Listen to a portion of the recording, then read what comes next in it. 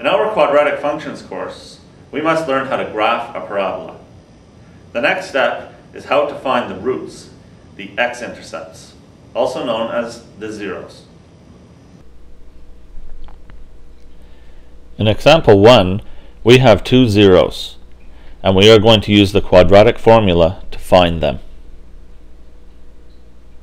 To find the x-intercepts of our parabola, we're using the formula negative b plus or minus the square root of delta over 2a. This is our quadratic formula.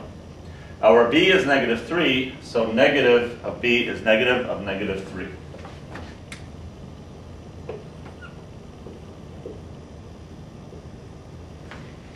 Our delta was 17, so we put 17 inside the radical.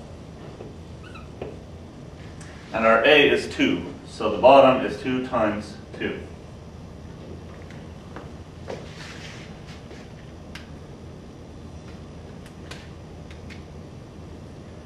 The negative of negative 3 is positive 3.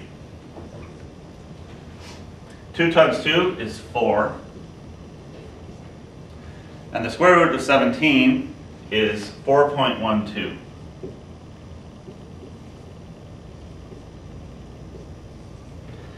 At this point, we have split our formula in two. The plus or minus makes us solve it if we have a plus, and solve it if we have a minus. With the plus, 3 plus 4.12 divided by 4 is 1.78. With the minus, 3 minus 4.12 divided by 4 is negative 0.28. These are our x-intercepts, and we will put them in the table right here. 1.780,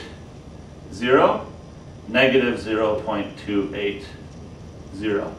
And let's graph these. 1.780 is about here. And negative 0.280 is about here. We have shown the zeros of our parabola. All that's left is for us to draw our parabola.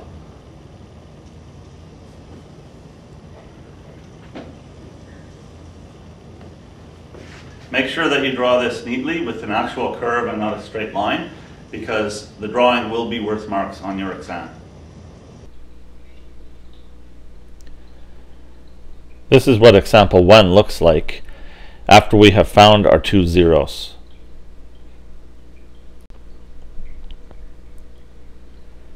In example 2, there are two zeros, and we are going to use the quadratic formula to find them.